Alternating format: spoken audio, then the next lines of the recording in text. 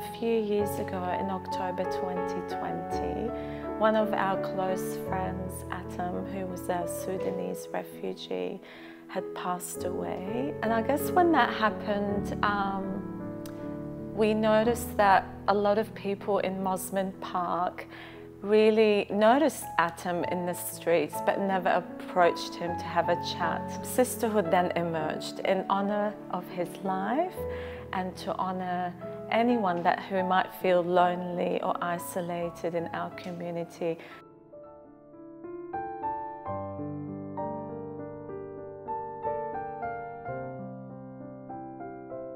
I also don't think that this isolation and loneliness that has sort of seeped into our neighbourhood is one that was done by choice. It wasn't that people just decided that they want to live like away from everyone. This movement is one that doesn't believe in trying to just go back to a romanticised notion of community life where we just coexist alongside nature, but one where we're really called to learn about contributing to building an ever-advancing civilization. So how can we support each other?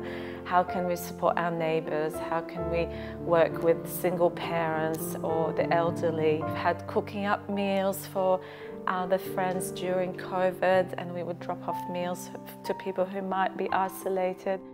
We're very conscious of remembering the nobility of man, nobility of everyone's soul. So it's not a charity. These acts of love and service are done in reciprocity. Everyone is gaining love and understanding and compassion. For many years, Mosman Park it's quite a special, unique community. A lot of the locals send their kids to the local school. Everyone knows each other. It's quite a friendly community. But I think in recent years, more and more efforts through the community building efforts like junior youth groups, children's classes, study circles and social action and discourses has just allowed for more and more people to be connected.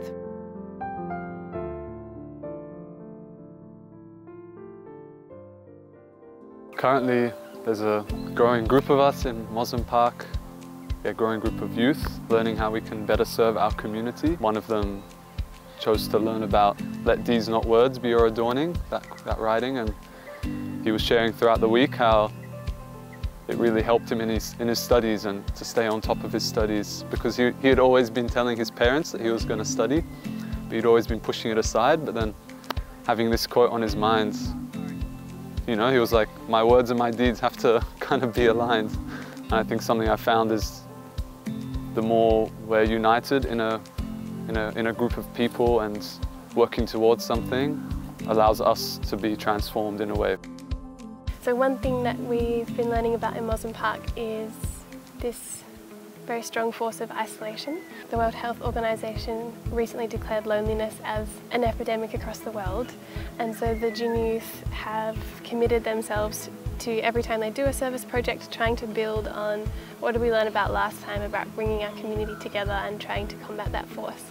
So it's been a nice evolution of different ways of trying to meet that same learning objective, whether it was just bringing neighbours together for a community afternoon tea and having elevated topics about what brings them true joy, to having car washes that were set in one of the aged care facilities in Mosman Park and also brought together the people in that home who hadn't even spoken to one another until they came to the car wash event, and also inspiring that intergenerational learning. Like these junior youth were only 14 or so when we first started these series of car washes, and they were interacting with 60, 70, 80-year-olds who were other older women that had so much to share with them and so much to give. The key principle, the heart of it, is oneness of humanity.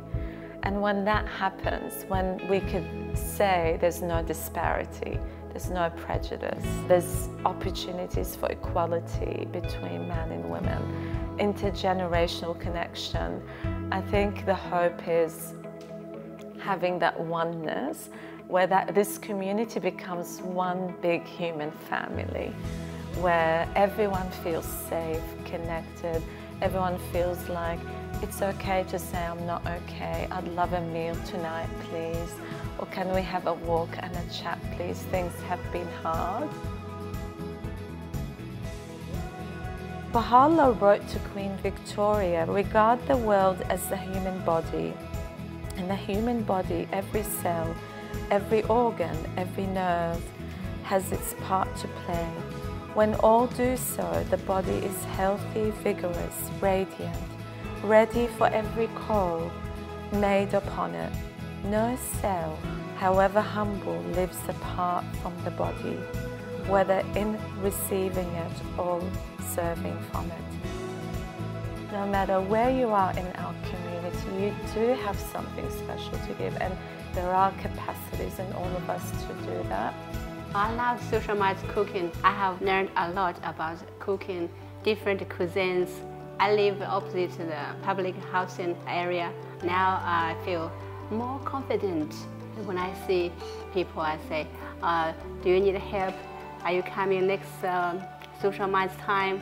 Yeah. And they are happy to come to see us. It feels like more and more people, obviously they're coming to connect, they're chatting now more.